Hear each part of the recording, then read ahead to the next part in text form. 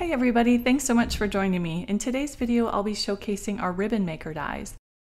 These dies are designed to cut continuous end-to-end paper ribbon strips.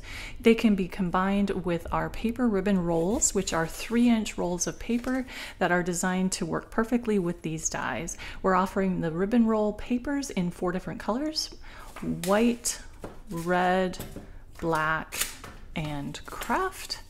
And the ribbon maker dies come in 6 different designs. There are 3 that are wide and nearly fill the 3-inch paper rolls, and then there are 3 that are narrower, and they can actually cut 2 rows of paper ribbon out of one width of the 3-inch paper rolls. And they're just great for wrapping around packages and gift wraps.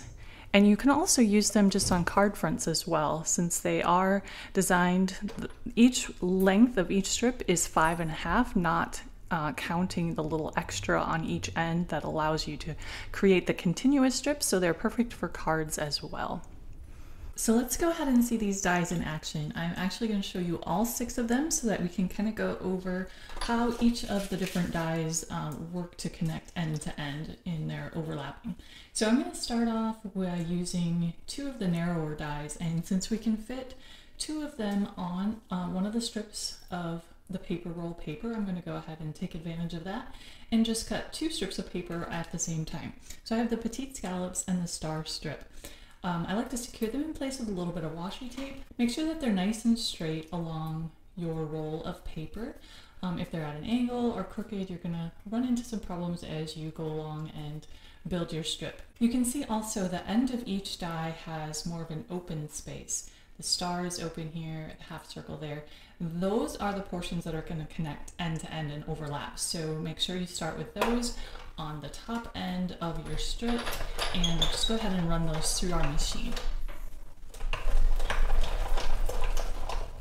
You can see I have my paper roll here, and we're just going to continuously feed that through the machine.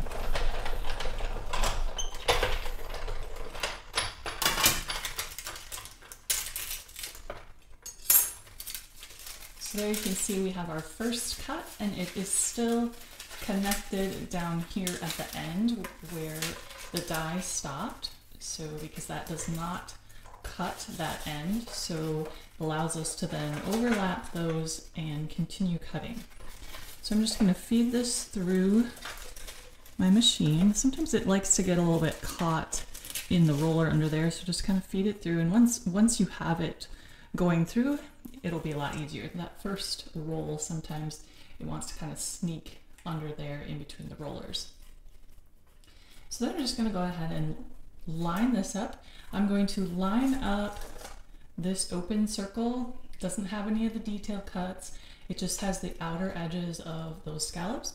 I'm going to line that up, and you kind of, if you press down on that area of the die, a lot of times you can just kind of feel it drop into place and line up with the previous cut. And then again, a little bit of washi tape really helps secure everything in place. So we'll do the same thing with the star. This open star here overlaps with the previous, the last star in the previous cut. And again, you can kind of just feel that drop into place. Make sure I can tape it in place with my washi and just go ahead and run it through again. And there you can see we have our second cut, and our strips are getting longer. And you can just continue in this way until you have a paper ribbon strip as long as you want it.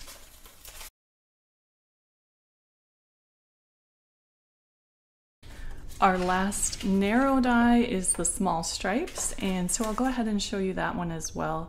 And again, you can fit 2 widths of this on a single strip of our paper roll paper. And again, I'm going to make sure I'm starting out fairly straight. Now the overlap on this die is a few of these stripes, so you're going to kind of watch for that. I'm going to lay this edge right kind of up against where the straight cut's finished, and then look for these little stripes that overlap, and again kind of feel for that sweet spot and drop that in there. I like to press down on that portion of the die right there so I can kind of feel that drop into that spot. And again, just having a little bit of washi tape helps to kind of secure everything in place. And there you have some continuous striped ribbon. So then you can just keep going and cut end to end as many as you want, feeding this paper ribbon through your machine to make as long of a strip as you need. So now I'll go ahead and show you the 3 larger dies. First of all, we'll do this large scallop. I'm gonna again just use a little piece of washi tape to hold everything in place. Make sure that you're fairly straight along the edge. And just go ahead and start running it through your machine. Once again, just overlap that extra piece with the previous cut. Press down and feel it kind of fall into place and secure it with my tape. And just keep going until you have the length of ribbon that you want. Next up, we have the large stripe, which works just like the smaller stripe in that there are some extra little stripes that overlap from the previous cut. And I'm going to overlap those cuts again. This one, they're quite a bit bigger, so it's pretty easy to get that lined up. Look for that sweet spot, so to speak. Just like that. Go ahead and drop it in.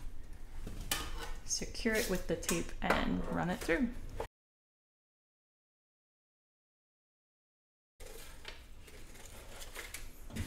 And last but not least, we have our pinked stars. Again, just start nice and straight on your roll. And in between cuts, you might want to make sure that your stars are punching out so you get complete cuts from cut to cut. And then we can just go ahead and line up our next cut. This one just has some extra little pinked edge that extends into the previous cut. So I'll go ahead and line that up. Make sure we're staying nice and straight along, parallel with the edge of our paper roll, and then just go ahead and do the next cut.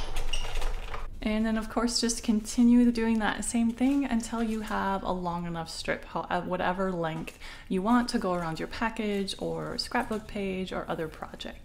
Well, thanks so much for joining me today. I hope you enjoyed this look at our new ribbon maker dies along with the paper ribbon rolls.